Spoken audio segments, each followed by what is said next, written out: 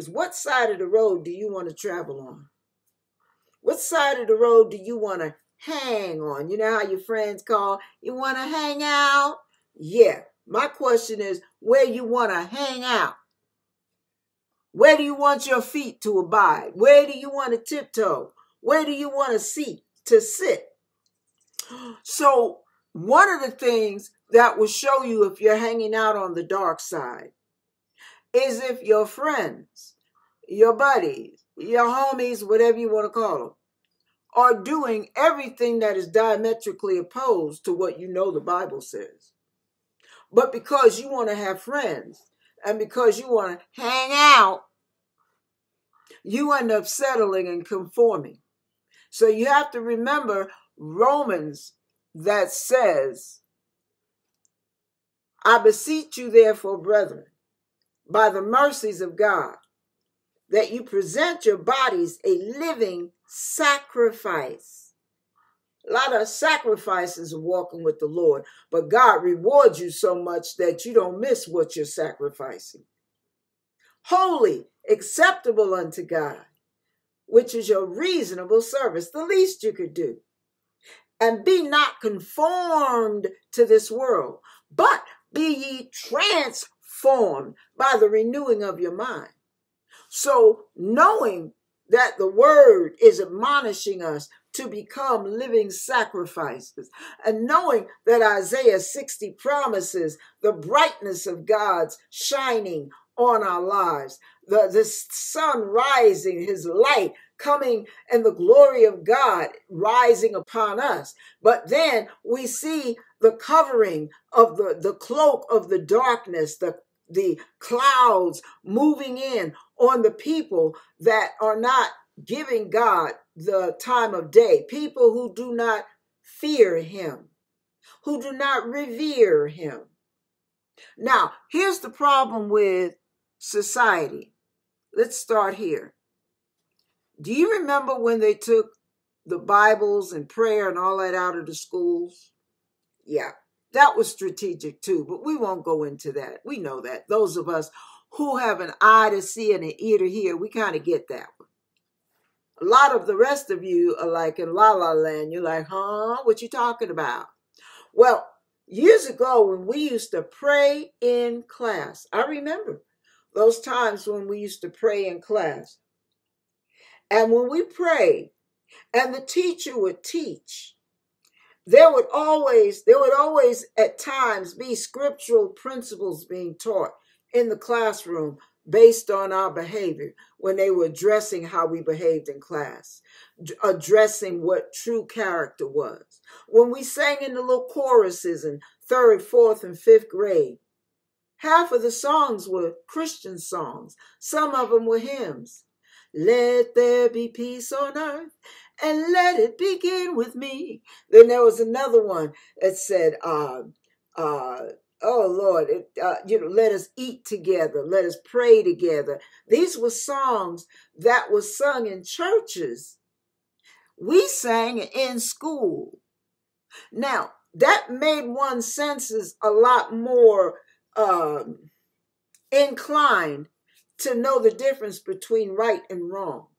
But see, when you remove light from the stage, let's say, when you remove light from the surroundings and you allow darkness to cave in on top of everything and the power is out, picture yourself trying to maneuver through your house. Picture that. Picture trying to find your pocketbook, your wallet. Picture trying to find your glasses. Picture trying to find your shoes. Did you put them in this room? In that room, they blend right into the darkness. Now, here's the problem with that. When the darkness hits and everything starts to blend in with the darkness, blend in with the blackness, what happens is there is no definition left. There is no way of telling the difference between a chair and a table because you can't see the outline. You can't see the shadow or the highlight because there is no light. And when you don't have an outline, Everything looks the same. And that's what's happening in this day and age. Because there's so much darkness cloaking this world. Everything looks the same.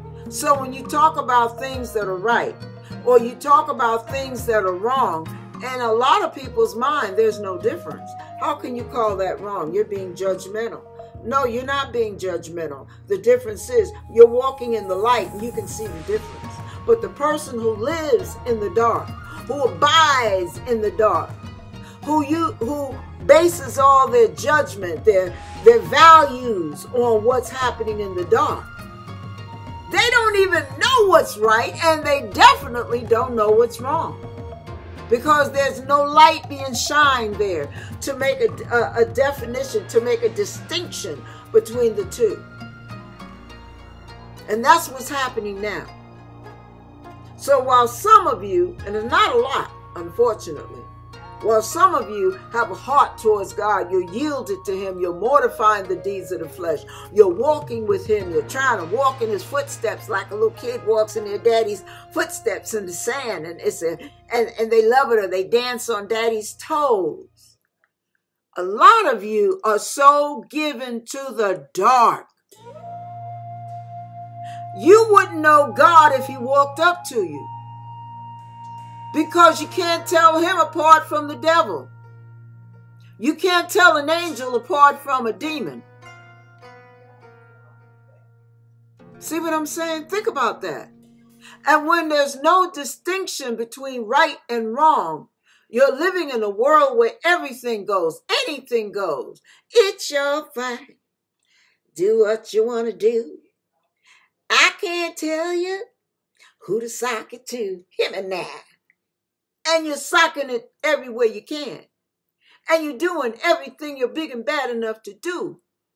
And you're making allowances over here and stretching the envelope over there. And after a while, you're like, well, I can't judge them and I can't tell them they're wrong. And, everybody's an individual. No, not in the body of Christ. Because the body of Christ is not an organization. We were talking about that the other night in class. The body of Christ is an organism. And a lot of us have heard that coming up through church. It's a living organism. So is the human body. It's a living organism. And all of the white corpuscles and the blood cells and the red blood cells and the plasma and the fluids and the chemical structure and all of this works together. They work succinctly together for that organism to thrive and function correctly. But when you belong to an organism that doesn't function correctly because there are infections over here and there's cancer over there and there are broken parts over on the other section and your feet are loaded with fragmented bones and you can't even walk. You sure can't walk straight. So the organism is messed up, and that's what's happening to a lot of church memberships. The organism is messed up. Some of them are messed up starting from the head because they're getting false doctrine. Why do they get false doctrine? Because the leader of that church is living in darkness. And they're delivering your food, the word, out of darkness. So now your values are getting mixed up. You don't know if it's right to be a man or a woman or an it or them or whatever. You don't know because it's too dark. You can't see. And that's what's happening in this world. But see, here's the problem with that. If you agree with the light that God wants in your life, then you benefit in so many ways. But if you agree with the darkness and you guide your affairs and you value things based on what the darkness is telling you, you're putting yourself in harm's way. It's like living a life without eyesight. You are literally blind in spirit. But I ask you right now, before we go any further, station identification, let's have a pause. Please ask God to give you your eyesight. Please ask God to give you an ear to hear. Ask God to give you eyes to see and a mind to understand what you're seeing, what you're looking at, so that you don't fall for the devil's okie doke. So you don't fall for the tricks of the darkness. So you don't hook up and yoke up with demons unknowingly. I'm going to share this because, I'm feeling it. And Lord, stop me if I'm not supposed to. Okay, I'm feeling the peace. Here it goes. Come on, brace yourselves on this one because it's going to be a little crass. It's going to be a little sensitive for some of you. There are women who have given testimony on YouTube who have said that they have secret lovers when they sleep. And these secret lovers, they know are demons. But by day, they walk with the Lord because they believe in Jesus Christ. But since they don't have anybody in their lives, and they're not doing it with anybody, they feel like they can allow this interaction, this culmination with the demonic realm when they're sleeping because it feels so good. Now, what I want to ask you, do you really think you can literally sleep with the devil and have breakfast with the Lord? You really think the Lord is going to step aside and be your other lover? You really think he's going to go for that? See, that is the problem. There's so much new wave, so much crystal and incantations and potions and witchcraft and all kind of stuff that is crept into the body of Christ. And this is the reason. See, when you live by the light, when you keep all your lights on and it's bright, if you see a stain in your carpet, you're going to see it real quick. If you see a smudge on your wall, you're going to spot it real quick because you know, oh no, that wasn't there yesterday. Let me get rid of that. You know that's not part of the design on your paint. You know you don't have wallpaper with a print on it. That's dirt. And you get rid of it, right? But this is the sad part. When you live in the darkness, you can't see all the smudges. You can't see all the stains. You can't see the filth. You can't see the dirt. Think about this now. And when you live amongst that all your life, you don't even see it. You don't notice it much when the person turns on the light. Okay? So when you're around a nasty environment full of cussing and fussing and lying and cheating and backstabbing and treachery and supplanting and ripping folks off. And I was doing my assignment the other night. There's a part where it talks about this cuckoo, and the cuckoo is a bird that takes his eggs and puts them in another bird's nest. And that's what a lot of treachery does. And we don't realize we live that kind of life. That's all we know because we've been living in the dark for so long. When the light comes on, it's too bright for us. It hurts our eyes because we've been in the dark forever. So when a person comes with holiness, when a person comes with words from the word, we don't want to hear that. That hurts my ears. That hurts my eyes. They're so irritating to be around. Why? The light. The darkness does not comprehend the light, and light dispels the darkness. So if you abide by the darkness, the light can't come and interfere with your darkness because you have to willfully go to that light. God's not going to drag you out to it. But for those who want to live in the light, for those who want to be there, those who love being in God's light, being wrapped up and tied up in his truth, knowing if there's something not right in my heart, oh, we're going to confess this and get rid of it right now. You love making improvements on your character. You love seeing yourself grow in the things of God, holiness, understanding more and more of the word. You love all that. You love God using you, God ministering to you, God warning you. You love that.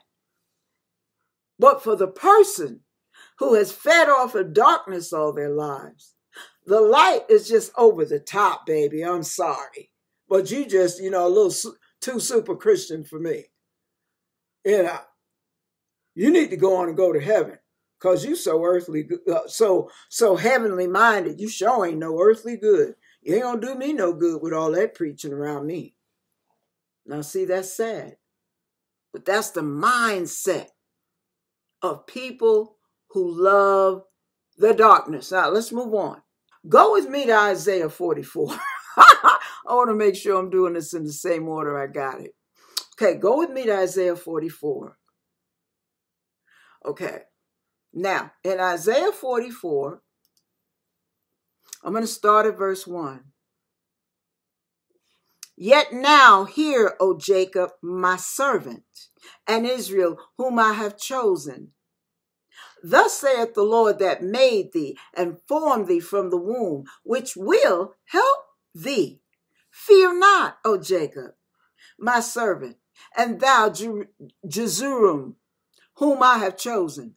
For I will pour water upon him that is thirsty, and floods upon thy dry ground. I will pour my spirit upon thy seed, and my blessing upon thine offspring. And they shall spring up as among the grass, as willows by the willow courses. One shall say, I am the Lord's, and another shall call himself by the name of Jacob, another subscribed by the hand of the Lord, and surname himself by the name of Israel. Thus saith the Lord, the King of Israel, his Redeemer, the Lord of hosts. I am first, and I am last, and beside me there is no other. I'm going to shoot to verse 8. Fear ye not, neither be afraid. Have not I told thee from that time, and have declared it? Ye are even my witnesses. Is there a God beside me? Yea, there is no God. I know not any. Then he goes on to describe people who make graven images and worship all kind of idols, and we can go into that. That take 2 weeks to describe all these idols that are in the world today. But what I want to share with you is God promises to be a very present help in time of need. He promises to lead, to guide, to open your eyes, to help you, to bless you, to supply, to support, to even bless your offspring. He is in the blessing business. But here's the thing. God's not a bully. He's not going to make you. You know how some of you hook up with these little sorry Charlies that talk about, oh, yeah, you going to love me. I'm going to make you love me. Oh, no, no, no, no, no, no, no, no, no, no. That's not even God's way. That is what the devil uses people to do. He creates bullies out of people who are living in the dark. It's easy for them because Satan's the puppet master and they're the puppets. So he's just using them to oppress a lot of people. And if you allow yourself to be oppressed, hey, whatever, it's your thing. Do what you want to do. But the point is, when you want to live for God, and God knows it, it's in your heart, it's in your fiber, it's in your being. He sees you pursuing holiness. He sees you comparing yourself, your heart, your attitudes to the word of God. He sees you trying to line up with him in every way, shape, and form. Every way possible. He sees it. He sees when you fall flat on your face and how you agonize over it. Because see, here's the part that a lot of people, and you find it in the body of Christ, where there are a lot of people who really are lukewarm. They're not hot. They're not cold. What did Jesus say to the church of Laodicea? Because you're not hot, neither are you cold, I will spew you out of my mouth. You ever drink lukewarm? You think you're going to drink a nice hot something and it's lukewarm. You almost want to spit it out as soon as it touches your tongue. Well, that's what he's saying he's going to do to lukewarm people. And he's talking to the church. Check that out. So what I want to share with you is if you are lukewarm, one of the ways you know it is when you commit that little dastardly sin over there, or you hang out with so-and-so and y'all get caught up with a little something, something, and you know, ain't no question, you know you have slid back or stepped over to the wrong side of the tracks. You know it. But here's the part. Did it break your heart? Did you cry because you didn't want to go to hell? You didn't want that booty whooping? You didn't want God to expose you? Or did you cry and agonize because you don't want to let your God down? There's a difference. That's how you kind of know when you're really in the light and when you're not. See, when you make excuses for what you're doing, and well, you know, I'm human. Yeah, you're human. Well, what does your heart do when that human being falls on their face? What does that heart do? Are you crying to God, Lord, don't let me lose out on you, Lord. I want to be close to you. I don't want to waste your time. I don't want to do things that break your heart. I don't want to insult you to your face. Lord, please help me line up with you. I don't like this. Deliver me, Lord. Are you really seeking him for deliverance? Or are you just, well, Lord, I just ask you to, forgive me, because, boy, I'm having a hard time in this body, boy, Lord, you be shocked where the fire is. Is there more fire coming out of you when you're committing that deed? Or is there more fire coming out of you when you're begging God to deliver you, cleanse you, purify you, forgive you? Where's the fire? Where's your fire? Yeah. Okay. So I just said that to say God knows who's who and what's what. Sometimes we don't. Okay. Romans 2. Now we'll go to Romans 2. Okay. And in Romans 2, it sounds like I'm off the beaten path, but you'll see it come together as I read on. Therefore thou art inexcusable, O man, whoever thou art that judges. For wherein thou judgest another, thou condemnest thyself. For thou that judgest doest the same things. But we are sure that the judgment of God is according to truth against them which commit such things. And thinkest thou this, O man, thou that judgest them which do such things and doest the same, that thou shalt escape the judgment of God? Oh, despisest thou not the riches of his goodness and forbearance and long suffering, not knowing that the goodness of God leadeth thee to repentance? I say it all the time, and I gotta repeat it because people don't get it. Repentance is not the apology. That's not when you say, well, what does it mean to repent? It's not, oh God, forgive me, Lord. That's not the repentance. Lord, I'm sorry, I didn't mean to do that. That's not the repentance. The repentance is when you dig in with all fours and you grab a hold of him like the hem of his garment, and you fight the crowd and you fight the circumstances and you fight yourself to live that holy life. You get a hold on him. God, I messed up. Lord, I don't want to live like this, because it's agonizing to you to know that you're not pleasing to God. It's not a light thing. You don't take it lightly because you have the fear of God in your bosom. You know who he is and you ain't playing with him.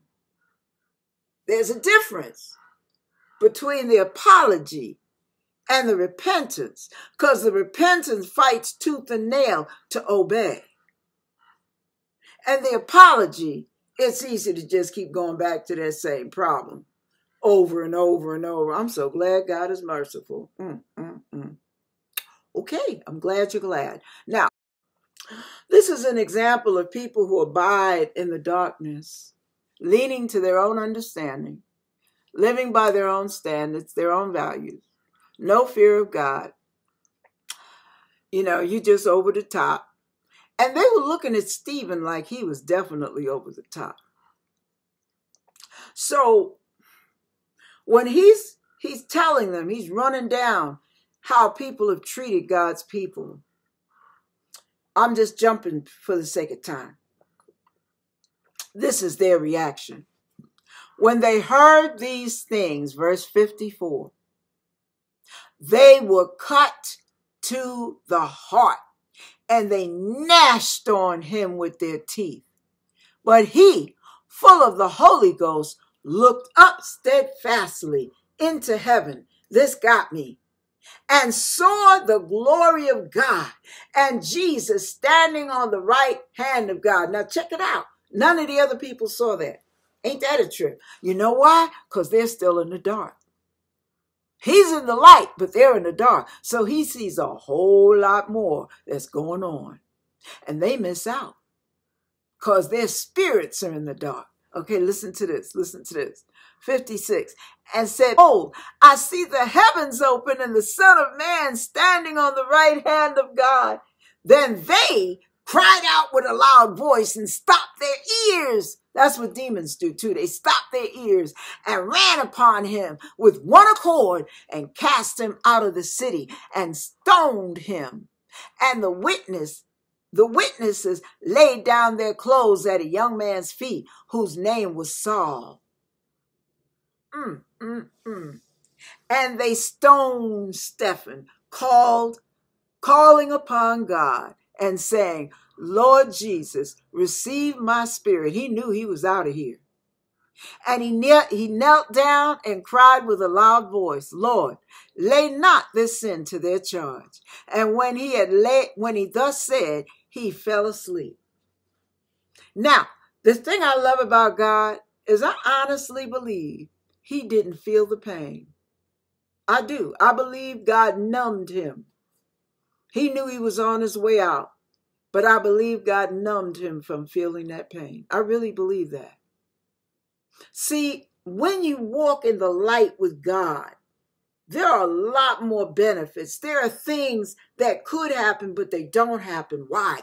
Because you're all the way in him. You may not be living that perfect life, but your heart is perfect. You're in true repentance. You don't want to dabble in anything that would hurt his heart.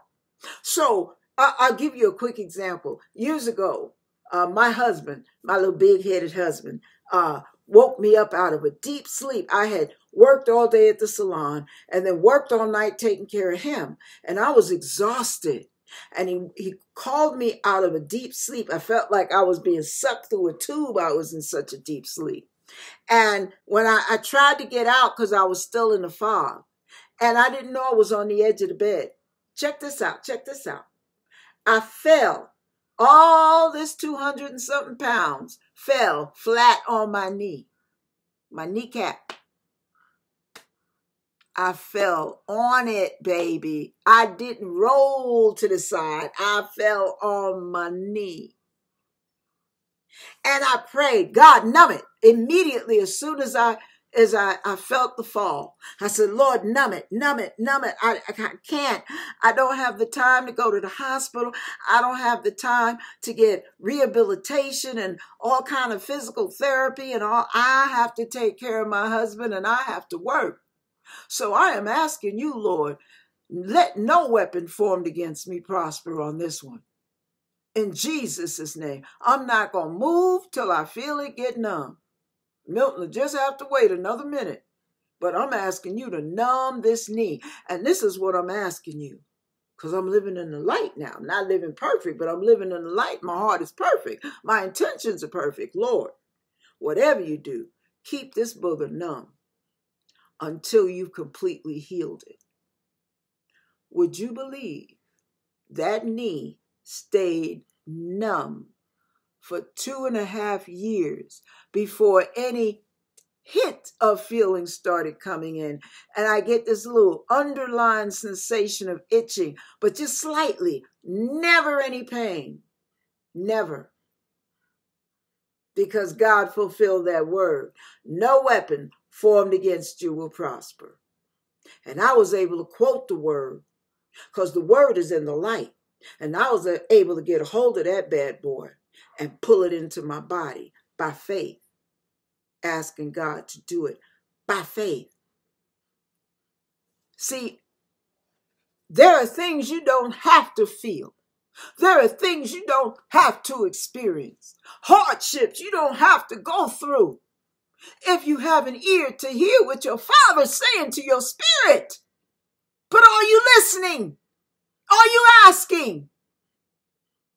Or you tiptoe through the tulips with your eyes closed, going in the wrong direction, aiming straight for the darkness? What are you doing? All right, I'm not fussing. Not fussing, really I'm not. But you can avoid so much heartache. You can avoid, see, things happen to everybody. But here's the difference. God's the buffer. Didn't know that, did you? He's the painkiller. He's the mind regulator. He's the heart mender. He's the deliverer. You don't have to be stuck in that for the rest of your life. You don't have to be living your life in the rearview mirror with all the mounds of hurts, bitterness, anger. No, you don't have to do that. So let's move into the light. Let's get in there as bright as it can be. Because as much as you give your body a living sacrifice, the more light you enter into. The more you obey, the more light you enter into. The more truthful you are with him, even when you don't want to do right, tell him the truth. The more light you're moving into. Be real with him, y'all.